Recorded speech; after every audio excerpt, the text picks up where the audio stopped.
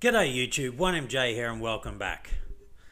Well, it's Monday morning here in Australia and that means it's sort of Sunday, night, sort of very early Monday morning over in the States, and we're all waiting to see what's going to happen.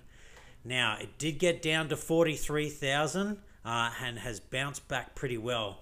I am starting to somewhat suspect that maybe we have seen the bottom. Maybe that kind of 43,000 was really the bottom. Who knows? I could be wrong, but we'll get into some of the news stories, and it makes me think that that's all this was. It's just a simple correction. That's what I thought all along, but there's some news stories that will basically back that up. This isn't the end. There is a long way to go, in my personal opinion, not financial advice, and this is just a healthy part of a correction. And there are a number of coins that are already starting to bounce back, but look, they have been bouncing back after they go lower, but they don't quite get up to new highs and then they go lower again. So we'll just have to wait and see. But let's have a look. All right, $1.45 trillion. So still hanging well above that $1 trillion mark. Now, Bitcoin itself, its market cap is under $1 trillion. It has retreated sort of around about, 150 sort of billion dollars, a little bit more, a little bit less, give or take.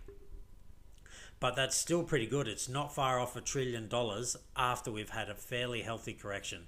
Again, 20% per correction, that's not too bad. We need this kind of thing. We can't just keep pumping up forever. All right, BTC dominance under 60%. ETH dominance has dropped, so that means altcoin dominance is rising, because the ETH dominance really is just the ETH. It's not all the alts, so that means people are getting into other coins. Now, ETH gas fees have come way down. I think a lot of that has to do with people just aren't using ETH as much because of the gas fees. So again, we'll have to wait and see. Hopefully all this layer 2 and ETH 2.0 comes out a lot quicker than we think. All right, so we can see there's still a bit of red about, particularly in the 24 hours. But let's have a look. Has anything pumped in the last 24 hours? I just got a notification that something was doing not too bad. All right, so Polygon. Look, it just continues to go. Matic, whatever you want to call it. ZK Swaps has recovered after its 70% drop. Voyager token recovering as well. Aave, very nice. Glad with that. I bought some Aave a while ago. I'm still down on where I bought it from. Monero, Compound, Engine. There we go, the graph. I just got a notification that the graph was up. Synthetics is up, so there we go. Now, these are very, very small gains, though, and we'll have to wait and see whether this is because we found the bottom or it's just a bit of a sort of dead cat bounce before we go another leg lower, because that is completely possible. Maybe 43,000 wasn't the bottom. All right, because that's really what we're all waiting for. It's all dependent on what Bitcoin does. If Bitcoin goes lower, the alts are going to go lower. In general, some will sort of buck the trend, but in general, alts will go lower. All right, what about what's gone down in the last 24 hours? What's continued the downtrend? All right, so MDEX, Huobi token, OKB, Pundex, again, had a really good pump, and now it's sold off. We can see these 7 days, they're just kind of getting hammered. BitTorrent, Terra, Crypto.com, Kasama. So that's really had a bit of a rough time. But look, these lows aren't too bad over 24 hours. These 7-day lows are definitely nothing pretty. But we had to see what they did in sort of the month before that. I'm going to say they probably did pretty good. So, if you've lost 40% of 100% gains, you're still up 60%. So it's not the end of the world. It's just no good for people who bought the top. And again, I've spoken on this before. Hopefully they understand, excuse me, this whole, the cycles and how cryptocurrencies works. And they're here for the long haul. And they're not just panic buyers and panic sellers, because they'll just get totally wrecked and they'll be out in no time and they'll have lost a whole lot of money. All right, so let's move on. Let's have a look at the Bitcoin chart. So here we are. So we did get down. There we go, 45,000. So we still haven't come down. I thought we would get a candle close sort of somewhere down around here, around 43,000, 42,000. Now this still could roll over, because this is now, so very early Monday morning. So it's 12:30 Sunday night over in the States. So leading into Monday morning. So in a couple of hours, we'll have to wait and see. Was this the correction? Was this what was required to bring us back to, the good times? Right, let's have a look. So that is a 26% correction. So that's nothing to sort of cough at or sneeze at. That's a reasonable size correction. And it sort of played out over, well, there we go, a week. So not too bad. That's not to say this is it. This could be this. So we may still roll over and we may still come downwards. That's a complete possibility. And look, I don't really know. It's not like I have a crystal ball and I can tell. I just get the feeling like that might be it. There's been some sort of buying pressure, and we're going to have a look at some of these stories that are going to make, you possibly think what I'm thinking. And again, that's only my personal opinion, and it's all just based on time and the space. I don't claim to be a crypto expert. That's a pretty big call to say anyone's a crypto expert, but I do like to think I've been in it long enough, and I do have plenty of skin in the game. And yeah, I just think I may know a thing or two. Again, you might think I don't, you might think I'm absolutely full of it, and that's fair enough. Let me know down in the comments below if you think I'm absolutely full of that. But personally, I think we may have found the bottom. This might be it, and we might start to find our way up from here. But I'm not discounting that we can't go lower. I'm just not sure we will. Again, this sort of married up pretty nicely with some of this. We've had some confluence over here not that long ago. Only, sort of 3 weeks ago did we have confluence over here. And this marries up pretty close with sort of this. Not exactly, but sort of thereabouts. It wasn't too far off. Time will tell. All right, so we got some interesting stories. So Polkadot gears up for Parachains launch and unveils common good parachains. Polkadot, the interoperable blockchain protocol spearheaded by Ethereum co-founder Gavin Wood, has announced its forthcoming parachain launch. Parachains applications, specific blockchains that connect to the main network and benefit from its security and computing capacity, are viewed as the building block of Polkadot's ecosystem. Initially, the plan was for 100 parachain slots, with an auction process determining who gets to lease parachains for defined time periods. However, according to a blog post published by the team on February 25th, so that's only a few days ago, some slots will be made available for governance-allocated parachains, also known as common good parachains. These common good parachains have been conceived to address the so-called free rider problem, where parachains can forego contributing to elements such as bridges that may benefit the ecosystem as a whole. So this is big news for Polkadot, and moving forwards. There's been a whole lot of talk about parachains, but really we haven't sort of seen too much in terms of those parachains, but it seems they are starting to move forwards, and I am bullish on Polkadot. I'm bullish on Cardano. I'm bullish on Ethereum. I really do think someone on Cosmos. I need to see more from Cosmos. I have some. I'll possibly buy more, but I just need to see some more from them. I haven't seen a whole lot from them at the moment, but Polkadot, there's been a lot of projects and a lot of building on it, and obviously Cardano is going through a massive pump.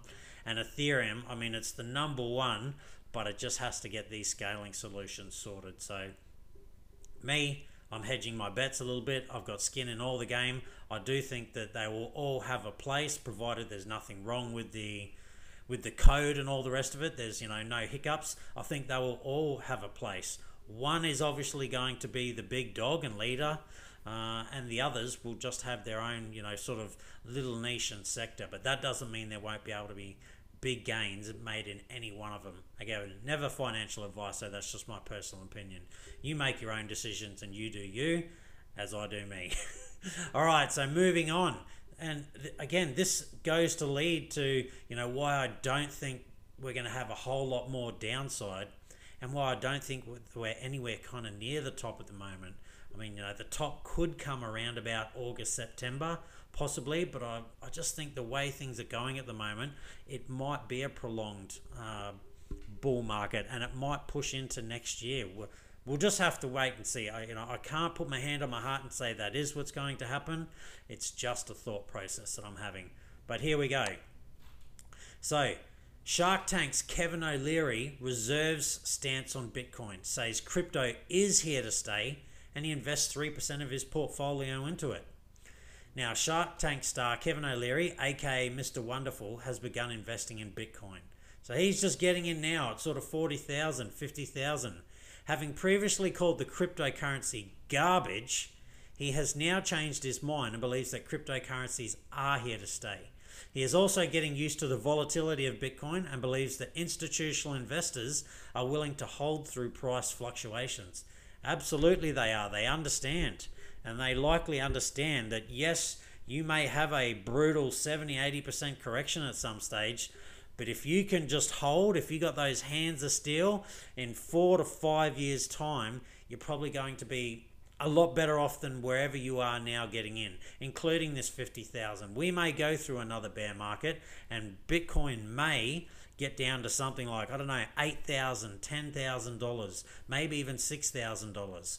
I don't think it's going to do that, but I could be wrong and it could get there. So let's say you buy now at, we'll round it off, 47,000. It goes down to 6,000. That is going to hurt. Now, trust me, I've got an idea of that. I bought Bitcoin at $8,000 back in 2017. I watched it go to nearly 20,000, and then I watched it drop all the way down to 3,000, and I rode it all through. I never sold. I still have that same Bitcoin now that I bought for $8,000 back in 2017, and it's worth 47,000. Now, I didn't have enough to even buy a whole Bitcoin, but again, I turned a couple of $100 into a couple of $1,000. And then I watched that couple of $1,000 turn into literally $300, and now that $300, again, still held it. It's back to being worth a couple of $1,000. It's more than what it was worth at the peak of the 2017 bull run. I just simply had to hold for long enough. So I've been around.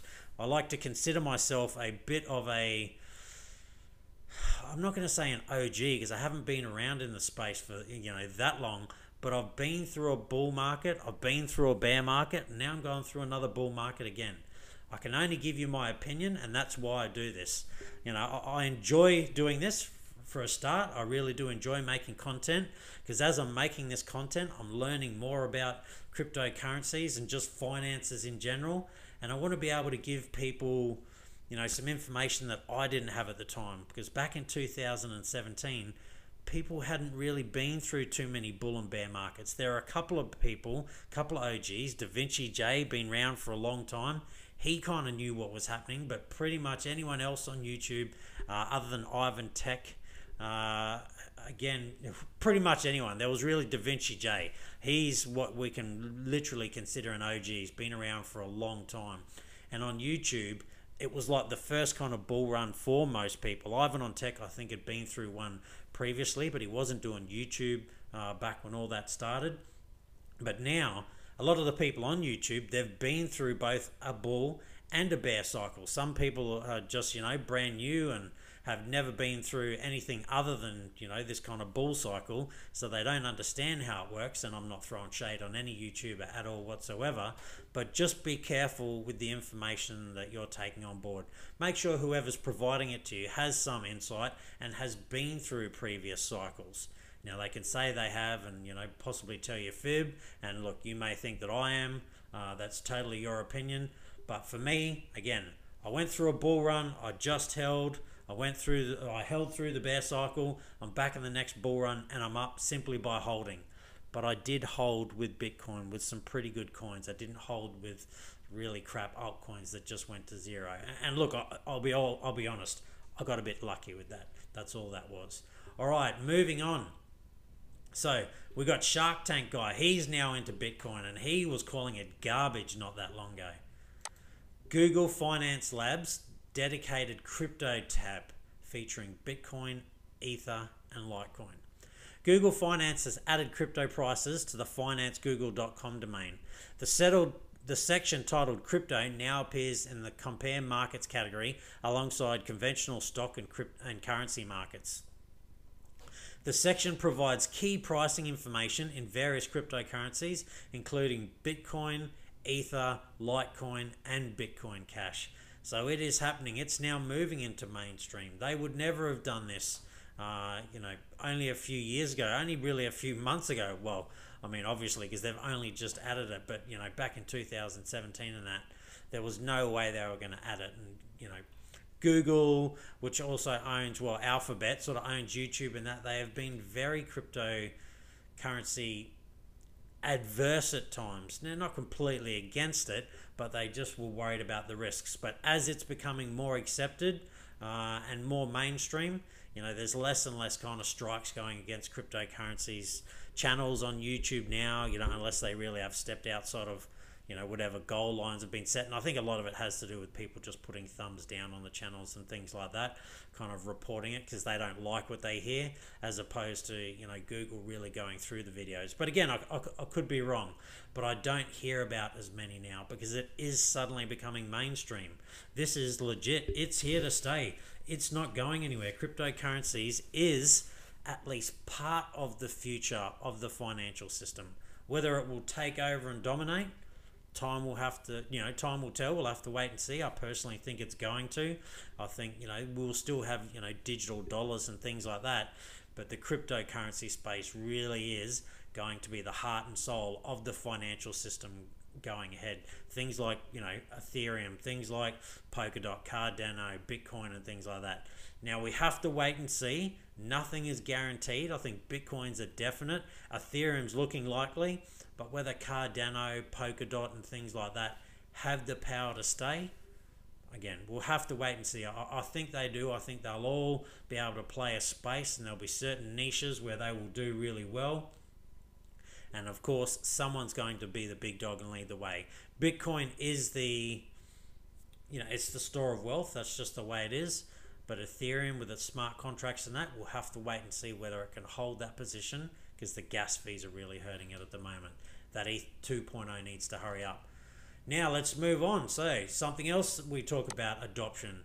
So OLB Group enables crypto payments for thousands of US merchants. Small businesses can now accept cryptocurrency payments using OLB's point of sale technology. OLB Group, a New York-based e-commerce merchant service provider, is making it easier for businesses to accept cryptocurrency payments.